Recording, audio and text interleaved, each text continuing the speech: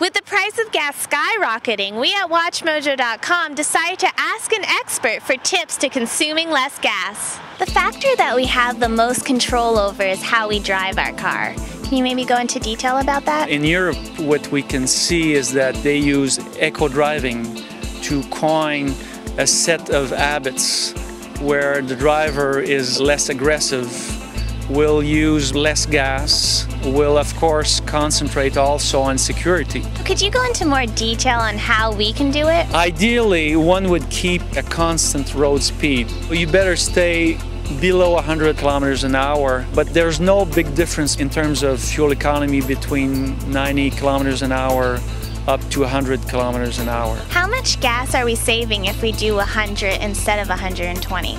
It's in the area of 20%. If we go from 120 to 100 kilometers an hour, when you go filling your gas tank, instead of paying $80, it may be $65 or $70. Are there any tips people are constantly doing but actually are just a myth? Many people will buy a small car and believe that they've done their share. But if you buy a small car and you don't eco-drive, you don't give the full potential to your wallet and to the nature. The other thing that everyone should take care of is unnecessary extra weight in the vehicle. Whenever you're finished with your ride, you should take it out because it will generate more fuel consumption.